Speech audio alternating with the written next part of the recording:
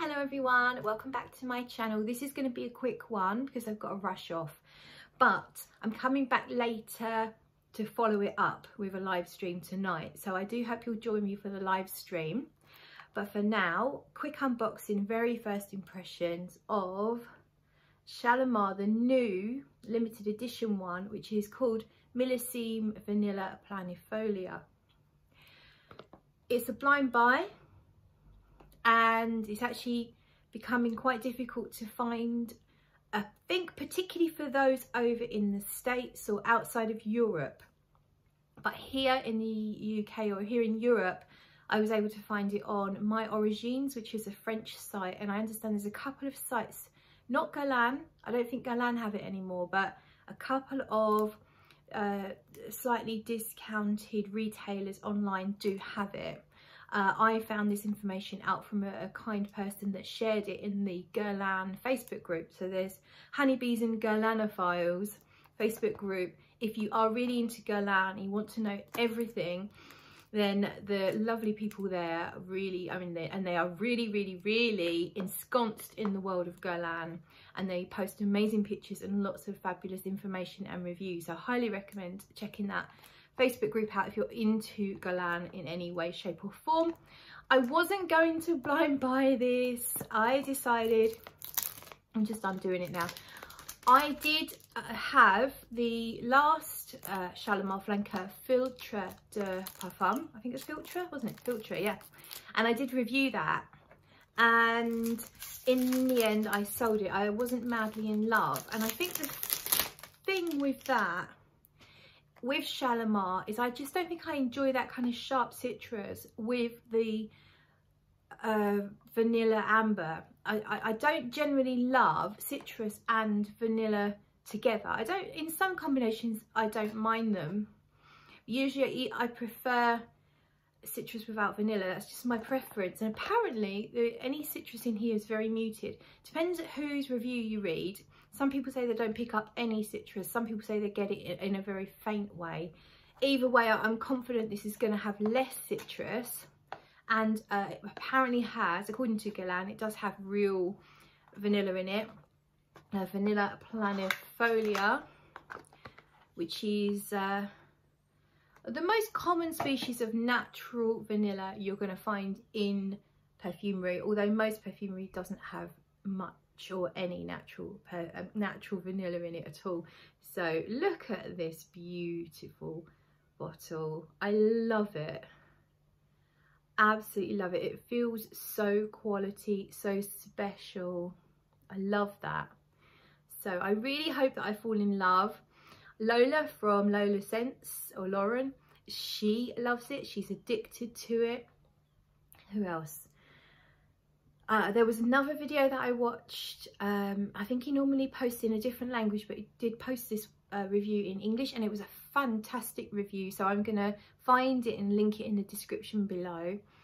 And there's a few people who I really respect their opinions. Corinne from Olfactive Stories, I'm pretty sure she really loves this one as well. So let's just spray it on. I'm fresh out the shower, but I did have perfume on and some of it has stuck. So there was a tiny bit of the Angelique Noir that's left over. There's a cat on my roof, on this wrist. I think we're pretty much clean over here. So we're going to go over here. First impressions then. 3 sprays there. I'm just going to let the alcohol dissipate to start with. Top tip, and I've said it before and I'll say it again, I see so many people spray perfume and smell it immediately. You're going to overwhelm, your nose has these delicate receptors inside. If you go and spray and smell immediately, you're almost going to overwhelm those receptors with the alcohol and that initial first blast of perfume. You don't want to go right up close and smell it. And actually I'm smelling this right now in the air, and I'm really enjoying it. So it is absolutely a vanilla perfume. That's what I smell in the air, a really gorgeous sort of powdery vanilla. I'm smelling. So now let's smell it up close. Yeah, I do get a little bit of citrus. So some people say they don't get any citrus. I definitely do. But it is not sharp. It's almost like lemon drops. You know, lemon, what are they called? Lemon sherbets. So like a rounded, a lemon hard candy. So like a rounded lemony type scent. A smoother lemony type scent, not a really harsh, sharp one. And I do get that it's a Shalimar, so it does have some of those denominators that are in all of the Shalimars. It does have some of those things going on. Not the souffleurs, actually. The souffleurs are really quite different to the original Shalimar, but the other flankers. Yeah, there's this really unusual, how do I describe it? Almost medicinal element to it at the moment. I've heard that there's still a leather in here. I don't really smell leather, more something like a natural medicine. Not quite sure. I'm thinking so people talk about a band-aid or a plaster note in Shalimar, and I do feel like I'm getting that a little bit. When I first sprayed it, it smelled to me like it was mostly vanilla. In the air, mostly this lovely soft, almost powdery vanilla. Up close, there's a lot more to it, and it's definitely not a basic vanilla or a typical crowd pleasing vanilla heavy scent, not up close anyway. Yeah, it's starting to settle. That kind of medicinal thing is calming down already, so I'm happy about that, because I wasn't loving that.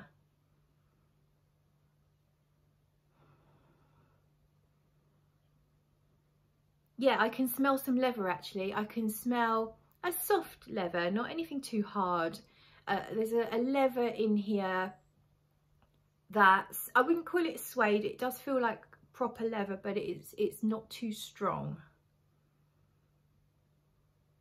And now the vanilla is coming through. It's a bit like the vanilla in Spiritueuse Double Vanille, in that it has a mildly, almost rum-like tone to it.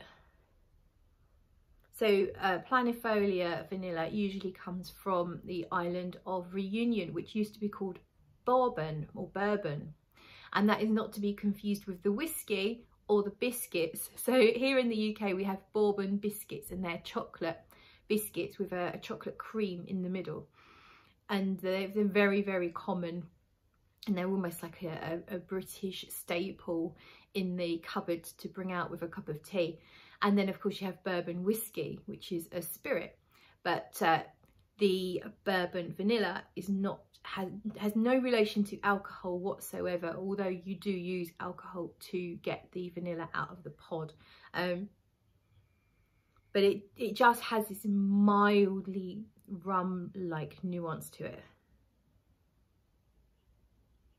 It's like a multifaceted kind of spiciness, but it's not really, it's not like ginger or nutmeg or cinnamon. It's just